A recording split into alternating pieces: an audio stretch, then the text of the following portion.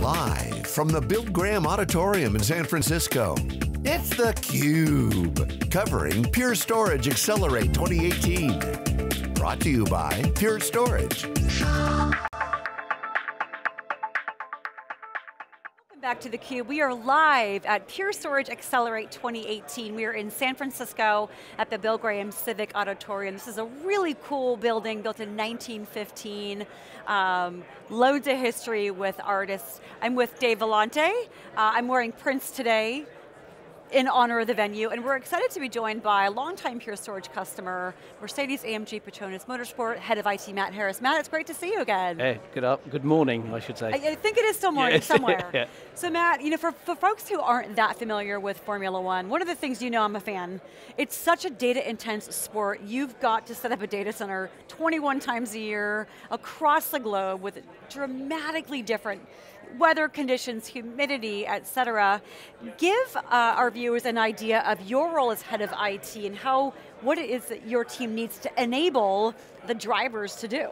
Okay, so in general terms, we're like any other normal business around the world. Yeah, we have huge amounts of data created depending on what your company is doing. Ours comes from 2 cars going around the track. That is the lifeblood of our work, our day work, and all that data is always analysed to work out how we can improve the car. But what we really have is an infrastructure, the same as many other companies. We have some slight differences, as you say. We go to 21 countries. In those countries we turn around and we have 36 hours roughly to put everything together in a different world, different place. And then everybody turns up and uses it as though it's a branch office. 100 people roughly sat there working in the normal environment. We use it for 5 days, and then we take it apart in 6 hours, put it into boxes, take it to another country. And we do the same thing again. We do that 21 times, sometimes back to back, sometimes with a week in between. Week in between's quite easy. Back to back sometimes. We go from Canada, maybe all the way across the world from Monaco within the space of a week. So we've got the flights in the way and everything else. And we also end up having to engineer a car, run a car around the track, and hopefully win races. So you basically got a data kit that you take around with you. Yep. And then what did you do before you had this capability? Was it just gut feel? Was it finger in the wind? For about 15 years, we've been running what everybody's class as an Internet of Things. We've been doing for about 15, 20 years, the car.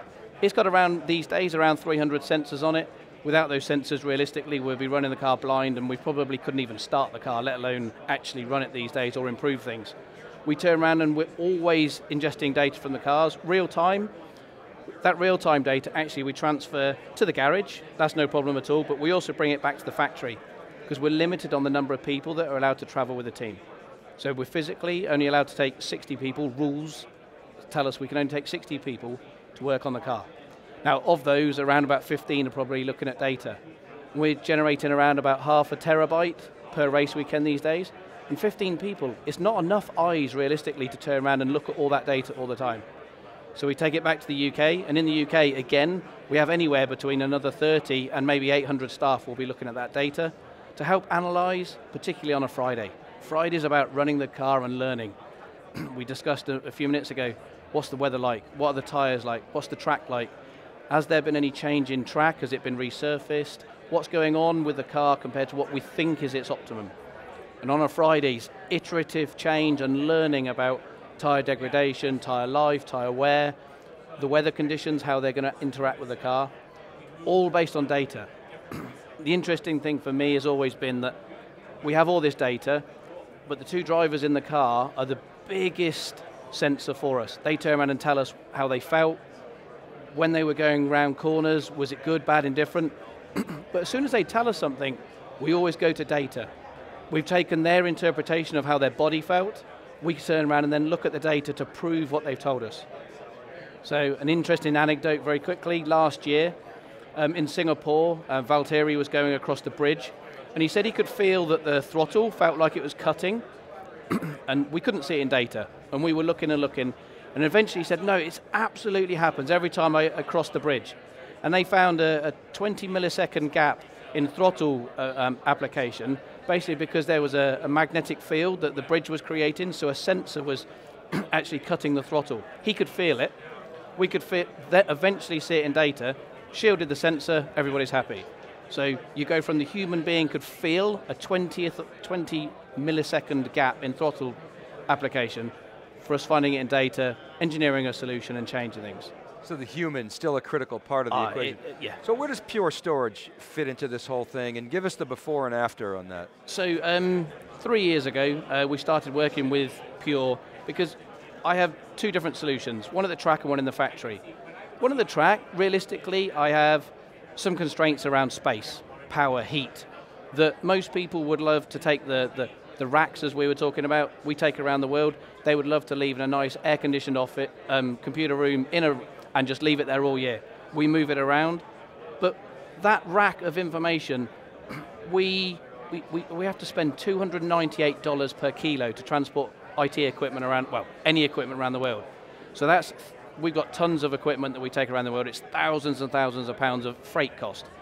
So we went from 40U of old school spinning disk, lots of complexity in cabling, administration, down to 2-3U M20 arrays. Now they're more heat tolerant. I have 2 power cables in each and 2 network cables. So complexity is gone.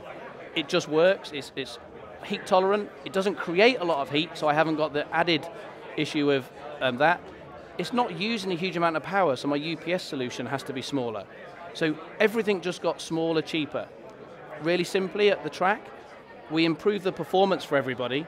From an IT point of view, we got very, very simple, incredibly easy to look after and manage, but it's very reliable and performant at the same time. We then went to the factory where I've got 800 people looking at data. The problem is when a car goes around and we offload it, there's one single file. We haven't got this distributed amount of data that everybody, so you've got one file that everybody's trying to open. Old school disk, you've now got contention for that one file that everybody's opening. So people would come back from the track and go, why is it so slow to open information in the factory compared to at the track? Trying to explain to them contention of data in those days was a little bit difficult. But now we have 800 people that don't need to care, and why that matters for us is decision making. So, if you think about qualifying, those that don't understand Formula One, we have 3 sessions of qualifying, and the car goes out roughly 2 times in each qualifying session, with around about a couple of minute gap in between the times the car goes out. That couple of minutes is about changing the car to be optimal for the next run. If it takes you minutes and minutes to offload data, open the data, review the information that the driver told you, and make a change, you can't go back out a second time. So everything's about optimal performance for those engineers to optimize the performance of the car. What we're able to do now is to turn around and make sure that we're making the correct decisions, because rather than data taking 2 or 3 minutes to open, it's in seconds instead. So you can look at the data, make an informed decision, change the car, hopefully improve every time the car goes out. One of the things, Matt, that Charlie Giancarlo, the CEO of Pure Storage, said this morning during the keynote was that less than 0.5% of data in the world is analyzed. Talk to us about what Pure Storage is able to facilitate for your team to be able to analyze that data. How much of that data are you able to analyze? And talk to us about the speed criticality. Yeah, okay, so quite a lot of the work over the previous probably 10 or 15 years has been very human-centric. So it's what data I know I need to go and look at to understand, to be able to compute, to turn around and maybe infer information from, to be able to make a better decision. So strategy is probably one of the best places these days where the data that we're learning all the time. We have data about ourselves, but we also have data about the other teams. Those teams have the same data about us as well. You know, GPS data, timing data, so we know what's going on, so we can infer information on the competitors as well as ourselves. Tyre degradation, tyre wear, tyre life, all things that you can infer that mean that you were mentioning earlier on about a pit stop. If a safety car comes out, should you pit, shouldn't you pit? Those decisions are now based on accurate data about whether we think a competitor will pit, whether we think the competitor's tyres will last. Can we overtake that competitor because actually the track does or doesn't allow overtaking? So lots of decisions made real time based on exactly what's happening now, but inferred from previous races, and we're always learning all the time. Everything is about the previous races, information, we're learning every time. And how much of that heavy lifting of that data is machines versus humans? Are the machines increasingly, I don't want to say making the decisions, but helping make those decisions? We're not in a position at the moment where the machines are making decisions. They're helping us to be informed, to visualize. Yeah, we work with the likes of Tibco as well as Pure and other partners and sponsors that we have. where they turn around and actually they help us to visualize that data. The problem we've got at the moment is we're still looking at all the data. Where we really want to get to is looking at exceptions. So actually the norm, don't show us that data. We don't need to know, don't need to care. We want the outliers. We want the outliers. Our problem though is that our car changes every time it goes out. So an outlier could be because we've made a change. So now you've got to still have some human that's helping at the moment. So we're trying to understand how we can use machine learning techniques. In certain places we can, so image recognition and other bits and pieces like that, we can actually start to take advantage of. But decisions necessarily around configuration and the next change to the car, at the moment it's still indicators given to us by simulation, and then a human at the end of the day is making the decision. And the data that you talked about that is on your competitors, is that a shared data source, or is that, but it is, everybody shares the same data? Every car has a transponder on it, basically gives GPS with longitude, latitude, and all sorts, but incredibly accurate. If you consider the cars are doing 200 mile an hour, we have an accuracy of around about, it's less than 10 centimeters accuracy at 200 miles per hour. Now, if you think of your GPS on your phone, you struggle to know whether you're on the right street sometimes. So. But your differentiation there is your speed at which you can analyze the data, your algorithms, your skill sets, your talent. And then obviously we're here at Pure, there's a component of that speed which is Pure. Aren't you worried that your competitors are going to get your secrets, or does everybody in the track use Pure storage? Everybody is turning around and using their own methodologies, their own software. The thing for us at the moment is to make sure that we keep the really secret things ourselves, our IP sensitive. Keep those to ourselves. So what we do with our storage, people know about, and other teams are copying and seeing the advantages of Pure, as well as some of the other tools and partners we partner with. The benefit of us, though, is that we have a partnership with Pure, not just a purchasing. So we've known about some of the products, so FlashBlade, we knew about a long time before it was released. Yeah, we work with the team on what's coming. We know some of the advances in the technology before it's live. And that's critical for us because we can get a march on everybody else. Even if we're 6 months ahead of somebody else on a technology or a way of doing something, 6 months is a long time in F1. Yeah. Sorry, I was going to say, Pure calls this the unfair advantage. And you are, Mercedes has last fall won the 4th consecutive Constructors' Championship. Coincidence? I don't know. But talk to us about this sort of symbiotic relationship. Are you also able to help influence the design of the technologies at Pure? Yeah, so I wouldn't say that we help design necessarily, but they'll take into consideration our requirements and our wishes, like a number of other people that will be here. You've heard other people talking on stage. And we'll always be talking about what we would like to be doing, what we could be doing if we had, I don't know, some new technology, whether it's S3 connectivity to the FlashBlades, whether it's NFS, whether it's SIF, whatever that would be, the containerization of the storage front end, whatever that would be, we're always talking about how we can work with the Pure storage to improve what we're doing. So that ideally IT get out of the way of the business. My ideal is that IT is not seen, it's not heard, and it just works. Obviously in IT that's not always the case, but I want to unpack something that you said earlier. You said it was, I believe, 2 or 3 years ago, that you brought in Pure, and you had substantial performance improvements. Yeah. I talked to a lot of customers, and what they'll typically do in that situation is they'll compare what they saw in 2015 with what they replaced, which was probably a, I don't know, 5 or 8 year old array. True in your case or not? If it is true, which I suspect it is, it had to be something else that led you to Pure, because you could have bought the incumbents all flash array and got good much better performance. First of all, true or not, and what was it that led you to Pure to switch from the incumbent, which is not trivial? So quickly, was it 5 or 8 year old hardware? In some places yes, some places no. So it wasn't. We took a decision to take a step back and look at storage from a different standpoint, because we just kept adding more disk to try and get around an issue. And we've got a fairly strange data model to compute. We don't need much compute, we need lots of storage. So some of the models that were talked about on stage where I need, Matt Burr was talking about the fact of, I want some more storage, oh, you need to buy some compute. And that was just so annoying for us. So there was different reasons, but the end goal, you're quite right, performance. Yeah, we could have got it probably from anywhere.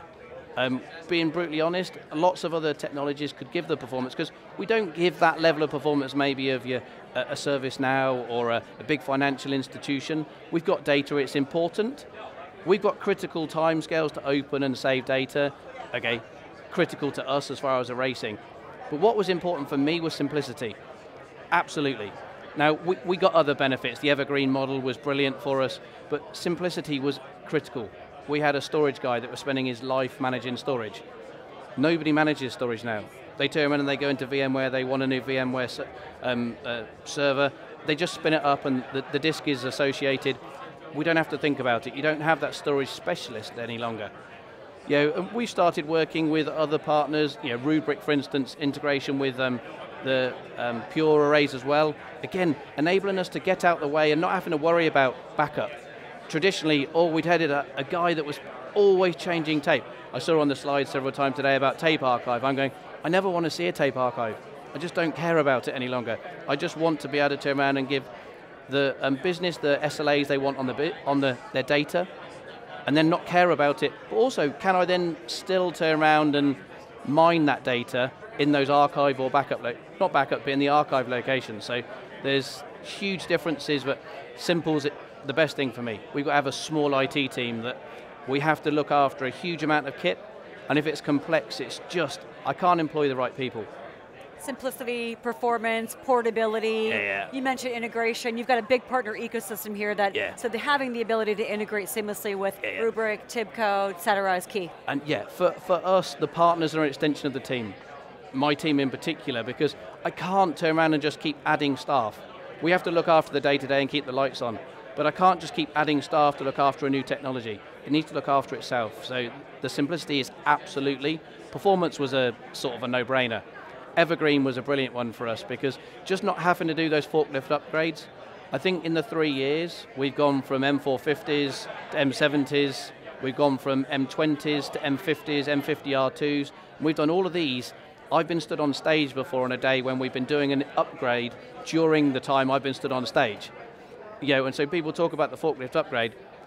I don't have to worry about it. It doesn't happen. Totally non-disruptive. Yeah. And what, you do change out the controllers, right? Yeah, so we've changed out controllers. We've done all sorts. We've gone from capacity upgrades, so complete shells of disk, completely different, gone from, I can't remember the exact size, from 2 terabyte to 3 terabyte drives, new controllers to give us the new functionality with the NVMe, all during the day. We don't do it out of hours. There's a lot of the business are scared stiff when we turn around and they go, oh no, but we're running the wind tunnel or we're doing this CFD. We go, doesn't matter. Zero downtime. Doesn't matter, zero. No planned, obviously no unplanned It's downtime. planned, but it's planned, but no planned downtime. But the user doesn't see it.